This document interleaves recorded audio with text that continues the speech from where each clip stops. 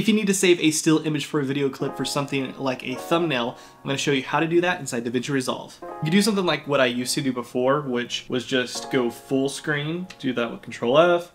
And you can hold down, I'm on a Windows, so to do a screenshot, I'd hold down Windows key, Shift, and S, and that would bring up this, and just draw a box around the video.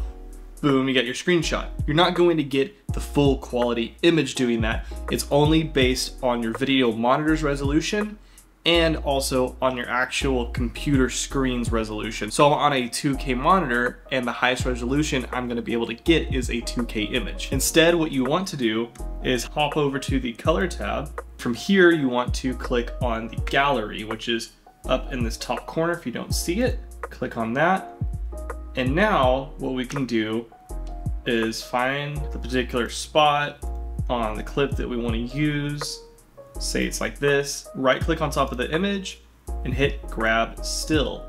And that's going to pop it up into the gallery. However, it actually didn't save the image yet, so we still need to save that. To do that, you right click on top of it and go to export. Now we can navigate to where the folder is we want to download it, and we can retitle it, and in the drop down, save it as a file type you want, like JPEG, PNG. So let's go with JPEG. I'm gonna save that, export, and there it is. It saves it, and it does keep a DRX file along with it. Just delete that because you don't really need it for the image. Do keep in mind the resolution of the exported image is going to be based on the actual resolution of your timeline. So if you want a 4K image, make sure you're grabbing the still from a 4K timeline. If you don't know how to do that, I'm going to show you that as well. Hop back over here. We're going to go to our timeline, right click on the timeline, timelines, timeline settings. Right here, this is the resolution that we're using, and we can go to something higher. But obviously, if the original image is something lower